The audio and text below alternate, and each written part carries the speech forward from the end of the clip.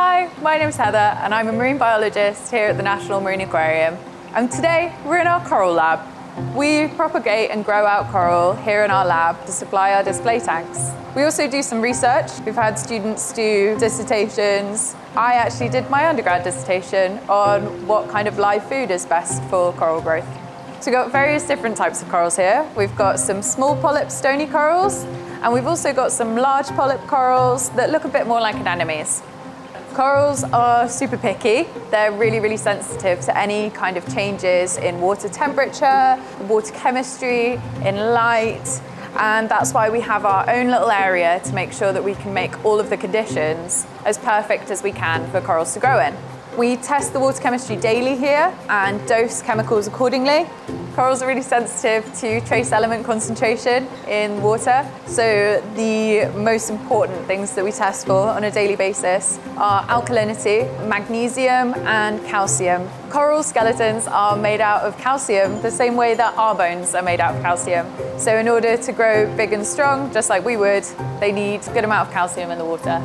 We have cleanup crews to handle algae growth. So we have some snails, some shrimp, and some fish. Corals are animals, not plants, so we can't grow them from seed like you would with a tree or a vegetable. Instead, we take cuttings from already existing colonies that we have on display, and we grow them out here until they're big enough to go back on display.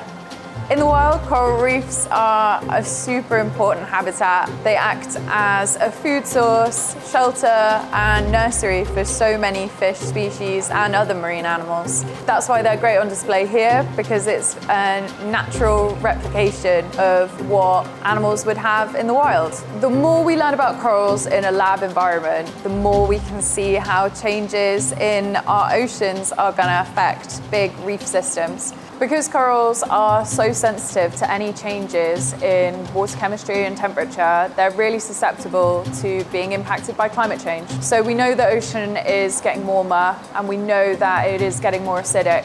In the lab setting, we're lucky because we can control the temperature of the water and we can dose to prevent acidification. But in the ocean, we can't do those things. So if we make big changes now to slow or stop the changes happening on our oceans, there is hope that coral reef systems can survive. My favourite coral is the Acropora microclados that we have in this tank here and on display. And they're my favourite because they're the coral that I used for my dissertation. So they have a special place in my heart. They're my babies. They've got such personalities. They do. I don't know, just look at them. And they all just look so different. I just think they're so cool. They're just a bit alien-y. I just love them.